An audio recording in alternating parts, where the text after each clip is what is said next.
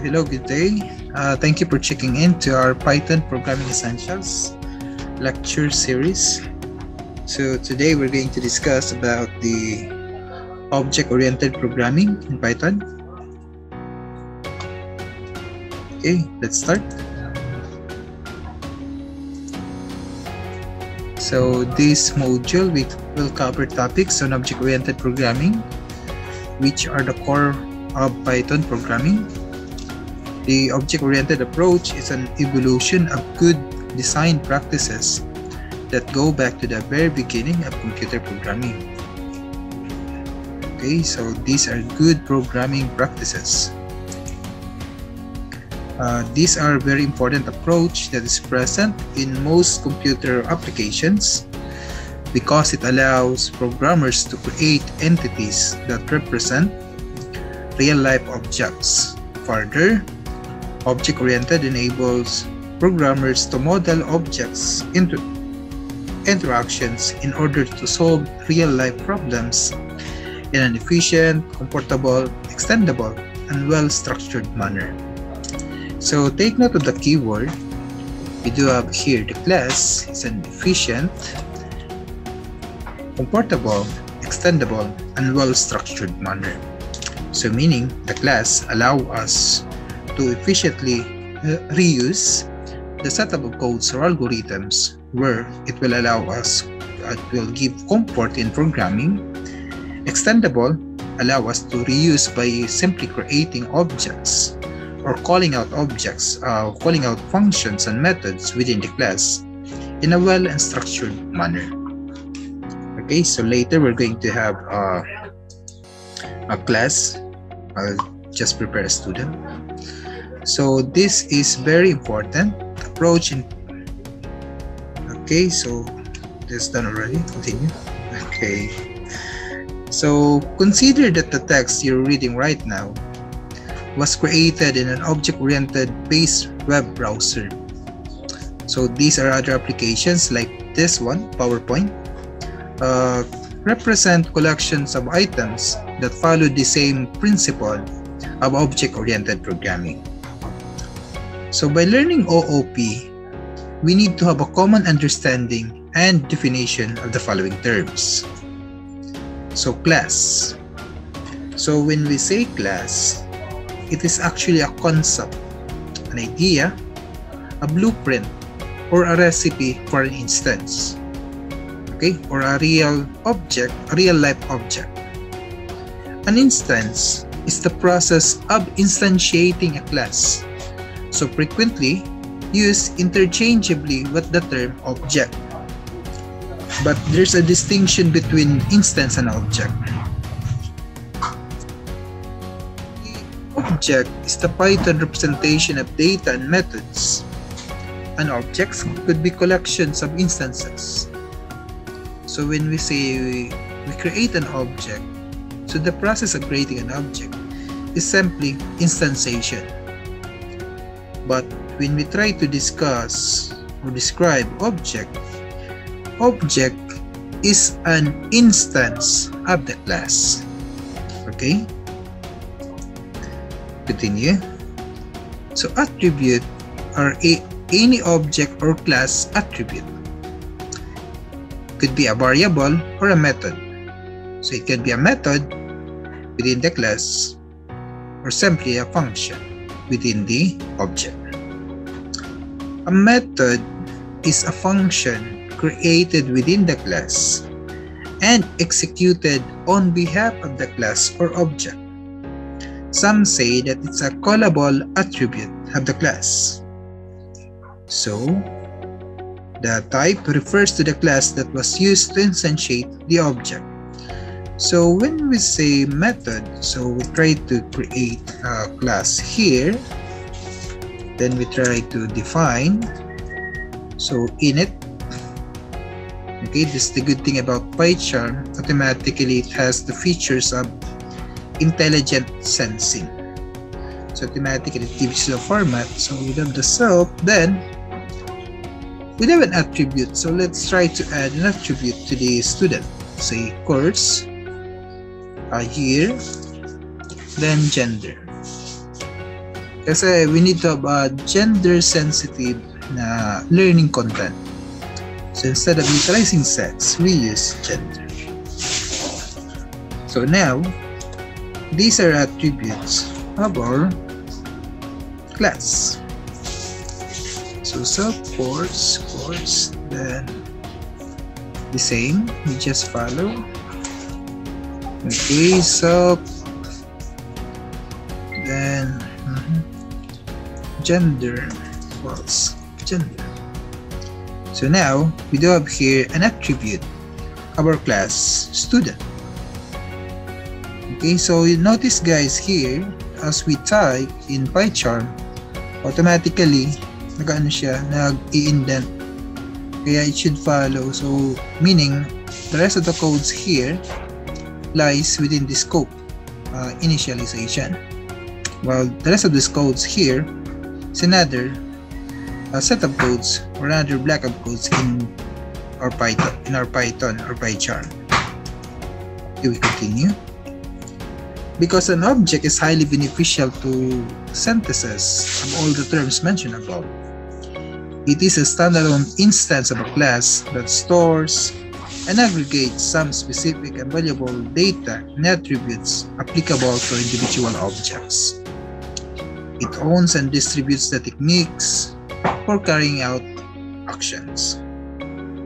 So an object, standalone lang siya talaga guys. So later we'll continue writing the codes, then later we need to declare muna, we need to create the basic structure of a class. Then later in our lesson 2, we're going to discuss deeper on creating an instance or object of a class. So let's focus on the class. Class is a blueprint or recipe for an instance that expresses an idea. The class is a virtual object that can hold variety of information, and there is always one class of each type. So to give you an analogy, think of a class as a building blueprint that represents the architect's ideas and class instances as the actual structures. Classes combine attributes and functionalities to express an idea as exactly as possible. Okay, so later we're going to think about student. So you can create a class from scratch or utilize inheritance to create more specialized class based on another class, which is more interesting and helpful. So we can actually extend from one class to another class. We can actually extend the attributes of one class to another class, or create a superclass and what we call subclasses or the newly created class. So this is the basic structure of Python. So the class mechanism Python adds classes with the least amount of new syntax and semantics. So let's continue here. So we'll have an example. Dense. So this is the good thing about PyCharm. Learning Python makes so easy kasi nandun na yung auto-intelligent sense. Then try to create another function here. Automatic na agad pumapasok sa SOP. Then return, kasi we're going to call this function. It will try to return this statement. Okay, I love Python programming.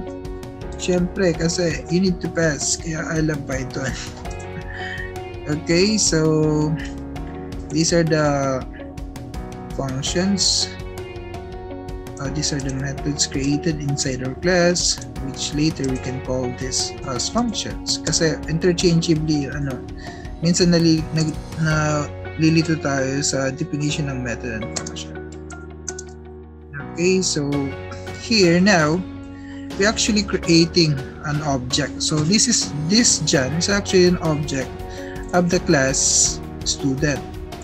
And we can observe that the class, we will notice, guys, the student requires 3 parameters here: the course, the year, and the gender.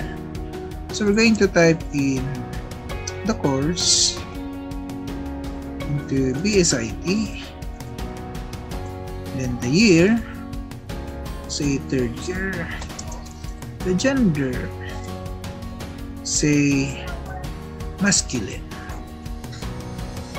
Okay, then we have Mary, student. So we follow the same attribute, so I guess we just need to change the course to be 3rd year as well. Then gender, say feminine. Yeah. Then we can also have Peter Parker. Course, say he's an education student. Year, also 3rd year. Gender, but this is a 2nd year course. Masculine. What about gay? Yeah, is gay out? Bye. I'll just go with masculine. Masculine. Okay, so let's try to check if there's an output to this class. Okay, sir, wala pong output kasi we try to review the codes. We simply create a class. Yes, we have created a class, we have created an object, but we have not yet created a code that would actually call the object to perform based on the particular function or method within the class.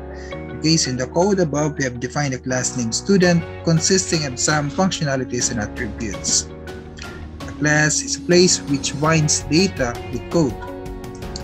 Okay, so there are no visible effects, but there is no code because there is no code making use of it.